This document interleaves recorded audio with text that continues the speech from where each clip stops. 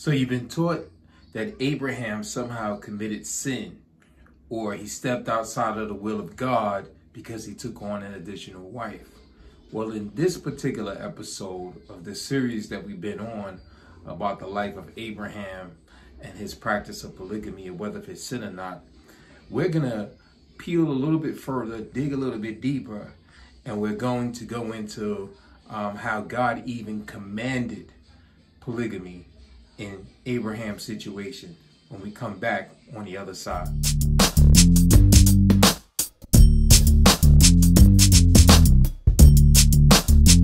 Don't forget to like this video if you like it. Click subscribe, click notifications for future contents, and don't forget to share it with a friend.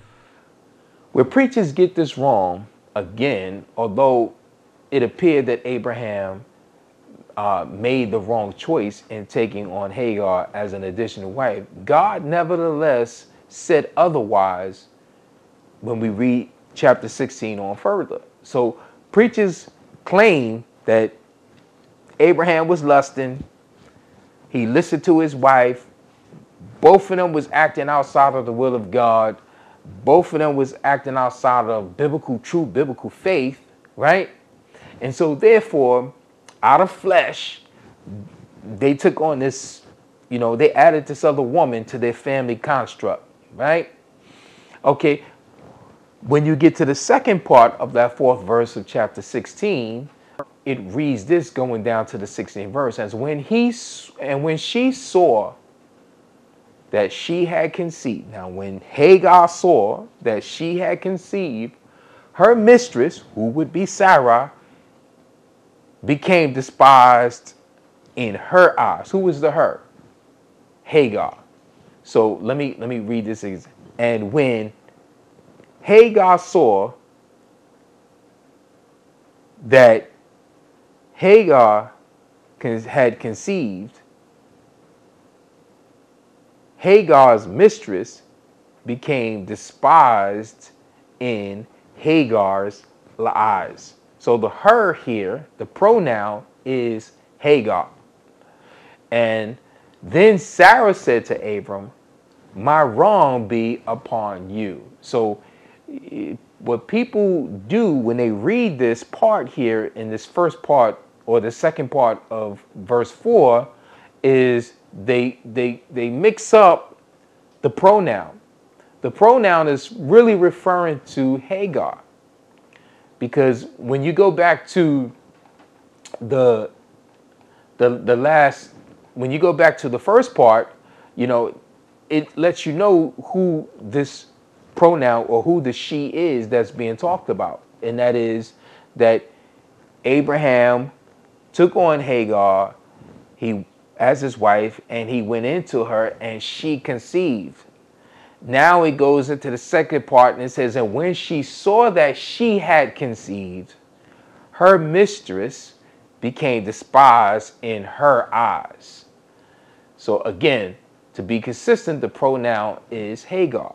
Then Sarah, recognizing that Hagar is now looking at her with contempt, she feels disrespected, as I'm assuming any woman would feel.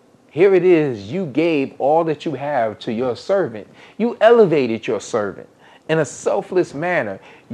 She was a slave one day, and now she becomes a queen the next day, all because of your suggestion. And now she's elevated. She's with child. She's a wife, and she's with child, sharing your husband. Then Sarah said to Abraham, "My wrong be upon you. I gave my maid into your embrace, and when she saw that she had conceived, I became despised in her eyes." So now this proves it even further that the one that was despised is Sarah. Sarah is despised by Hagar. So what's going on here? When a woman conceives, obviously, there are some emotional hormones that takes backflips and somersaults, inside her emotions and in her mind. And, the emotions are fluctuating. They're going all over the place, known as pregnancy syndrome. And so she becomes indignant. And as most women do that become pregnant, their hormones are all over the place. And so now, she becomes disrespectful towards her mistress, who is Sarah. And, but instead of respecting her mistress, Sarah, just as many women would do, they become disrespectful to whomever. When them hormones kick in, they take control. And to the point that even you would have women today who would actually commit murder, have killed their husbands and have gotten off because what is deemed as temporary insanity due to the hormonal effects of pregnancy syndrome. And so Hagar is no different. Hagar, friends, here it is a woman who is a servant one day, and now the next day she's elevated to the status of a queen, of a wife, and now is conceived with a son, with a child. And instead of God looking at the situation that she's in as being so evil and so sinful and so against his will, he nevertheless tells her to go back to that and to submit to it. And as I said, if this is somehow against the will of God, then why did Jesus himself command that she go back to this polygamous construct, this polygamous family makeup? Why command her to go back against something that's against his will? So this is definitely one example in Scripture where God does command polygamy, or has commanded it. Because many of the critics, the detractors, the non-believers of the biblical lifestyle of polygamy often charge and often claim that not only is it sinful, that God never commanded, even though he allowed it. But this is one example where God actually commanded an individual to go back to, or be in their, or remain in their polygamous situation. And so the verse 12 picks up, he says, he, talking to Hagar concerning the child, the son within her, he shall be a wild man. His hand shall be against every man, and every man's hand against him. And he shall dwell in the presence of all his brethren. So, in other words, he's still going to be a part of the overall larger family and household of Abraham. So don't worry. So I want you to go back, and I want you to submit. I want you to continue in this polygamy makeup. Why? Because I'm going to bless it. I'm going to make it fruitful to you if you do so. It's basically what the Lord was telling Hagar. He was not telling her that, you are oppressed, what you were forced into, coerced into, is not of me. No, he says the opposite. Verse 13, then she called the name of the Lord who spoke to her, you are the God who sees. For she said, have I also here seen him who sees me? Therefore, the well was called Be'er Lahai Roi. So she even recognized that this was God talking to her. Observe, it is between Kadesh and Bered. Hagar bore Abram a son, and Abram named his son, whom Hagar bore, Ishmael. Abram was 86 years old. So she went back. She's still a part of Abraham's household. She's still a part of the family. He was 86 years old.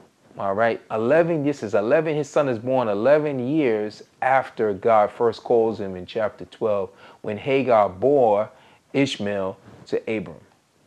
Now let's take a look at what this passage tells us. Abram's son born through polygamy was blessed by God and as a legitimate descendant from God promised to him. Although Abraham fathered a child through a second wife who was not the son of promise, Ishmael, his firstborn son, God nevertheless blessed Ishmael as being Abram's seed and within the family and even a part of the brethren that came through Abraham. Now, although Ishmael was not a bastard child, why? Because, unlike what's being taught in Western culture, Hagar was, as we read in Scripture, a wife or became a wife to Abraham.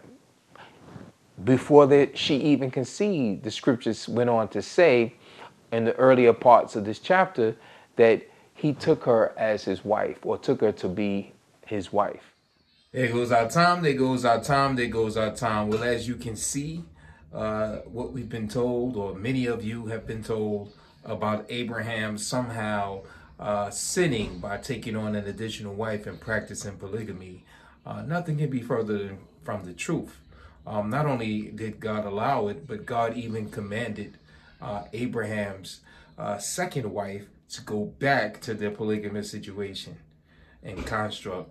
And as you can see, God clearly never at any point tells Abraham that his practice of polygamy, neither does he tell Hagar, his second wife, neither does he tell Sarah, his first wife, that what they're engaged in is not godly or is a sin or against his will or has caused them to step outside of faith in him. Well, with that said, I hope you got something out of this particular episode. We're going to be back. I believe I may have one or two more videos left in this series. I hope you're enjoying it as I am enjoying sharing this information with you. If you haven't at this point downloaded my free ebook on polygamy, the scriptural list of those who have practiced polygamy. It's a free ebook. Do look in the link in the description box down below that I'll be supplying, and get your copy. Do share it with a friend. And if you like this video, you like this content, do like it. Do subscribe and do hit that notification bell so you can get future content, as well as share it with a friend. Don't keep that love to yourself. With that said, I'm signing out for this particular episode of Digging in the Word. This is Mike Allen. You keep digging. God bless. I love you.